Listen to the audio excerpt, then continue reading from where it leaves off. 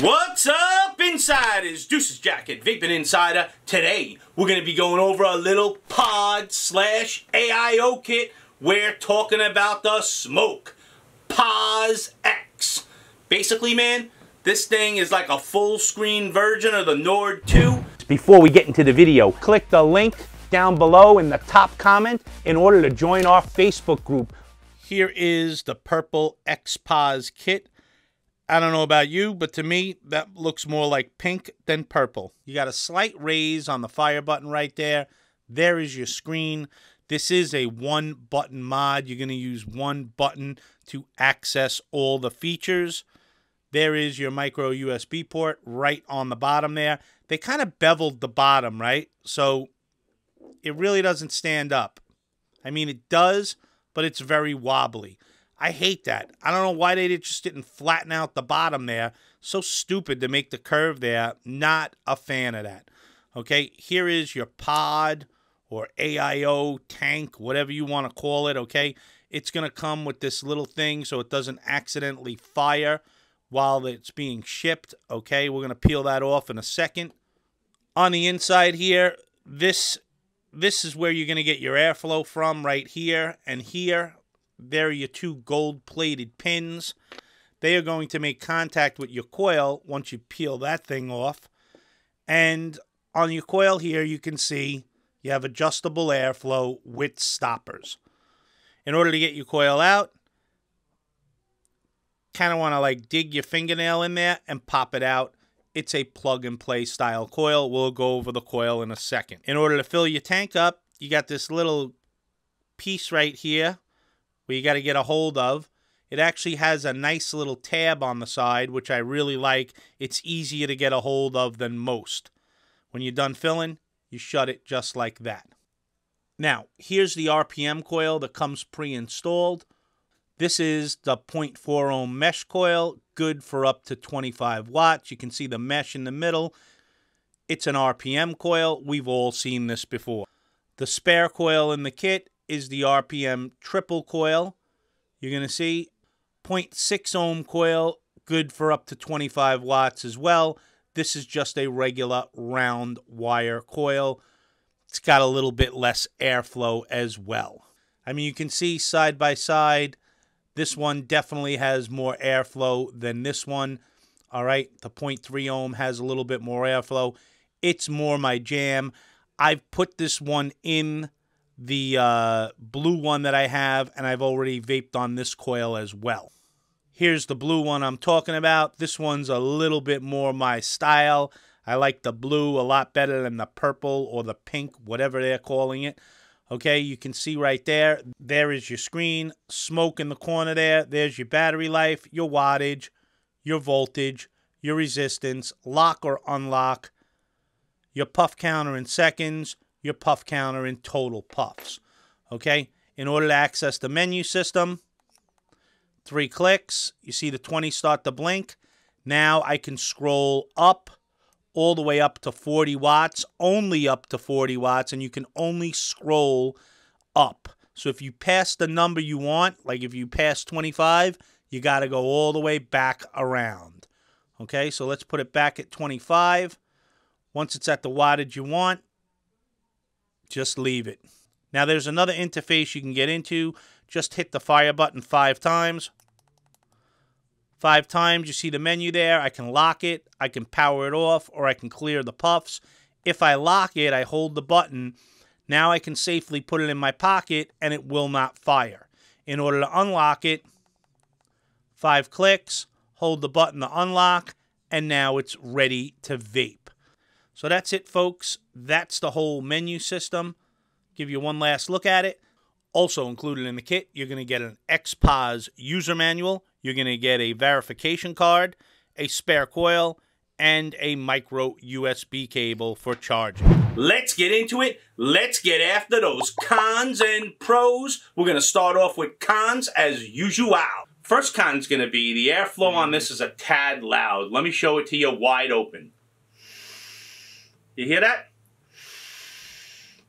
It's a little bit on the loud side. It's not a deal breaker, but I got to point it out. Next con's going to be the AFC control on this.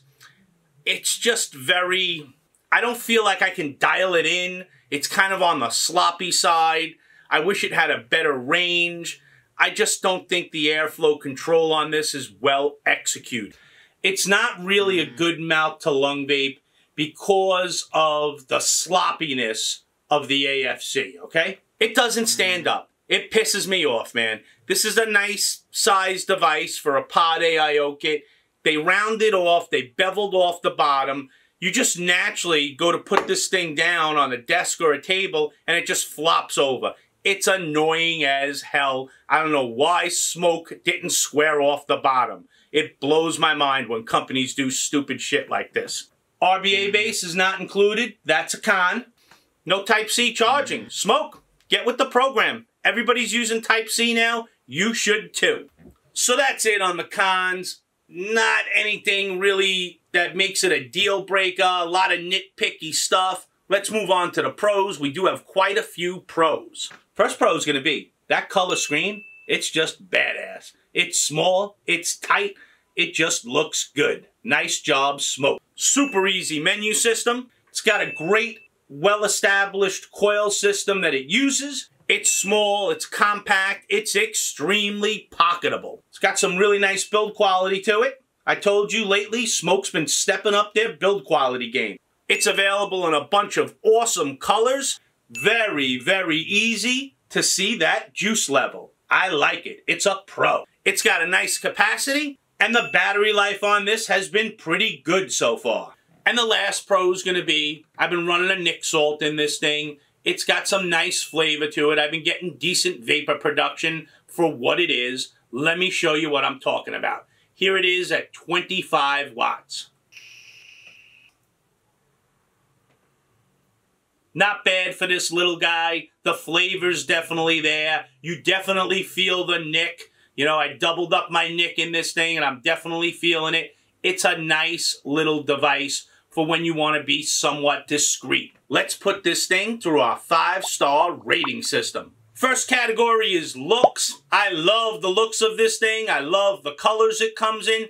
The only thing that's really going to hurt it in this category is the fact that it doesn't stand up. I had no other category to ding it in on this one, so I had to use it in the looks category. So we're going to give this a 3-star rating in the looks department. In the coil performance department, we're going to give this a solid 4.5 stars. And the reason being is it takes RPM coils. There's a bunch of choices out there as far as that line of coils go, and I happen to like that line of coils. I think it's a very flavorful line that's been pretty good as far as the QC goes.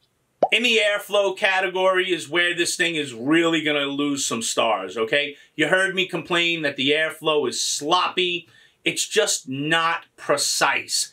In that category, I got to score it below average. I got to give it just a measly 2 stars. In the value category, we're going to score this one, I got to give it like 2.5 stars. And let me explain why, all right? I've been seeing this anywhere from $30 to $45 as of the recording of this video. At 30 bucks, it's not a bad deal. $45, it's kind of ridiculous, in my opinion, okay? If you can get it in the $30 range, it's not bad. Because it's on the high side, and I've been seeing it on the high side of the spectrum, I got to give it an average score of 2.5. We're going to take all these stars, we're going to add them up, and we're going to get a total star count of 12. Now we're going to take these 12 stars, we're going to divide them by 4, and we're going to get an average score of 3, which puts the Pozz X about a 0.5 point above what I would consider average. I think that's a good score for it. This is no game breaker. This is no, oh my God, type of pod AIO system. I do think I like it better than the Nord 2, strictly because of the screen. The vape quality is pretty much the same as the Nord 2. Let's get into some of the specs on the Smok Pozz X. It measures in at 97.3 by 33.6 by 22 millimeters. It weighs in at 97 grams. There is a 40-watt maximum output as well as a 1400 milliamp hour battery. 0.96-inch color TFT display is on deck, It has a 4.5 ml capacity. It comes with 2 RPM coils. You get a 0.4 ohm mesh and a 0.6 ohm mesh. There is also an optional RBA base. The Smok Pozz X is available in 9 different colors. Don't forget, insiders, head on over to our Facebook group. We have the fastest growing vape Facebook group on the planet. Go check it out. It's a fantastic place for newbies. Very civil, very friendly. We'd love to see you there. Don't forget to check out our new Reddit subforum as well. We just started that up a little while ago, and we're trying to grow it. We'd love to see you over there as well. And that's it, insiders. That's all I got for you today. Now more than ever, make sure that you keep living that vape life. We're out of here. Deuces.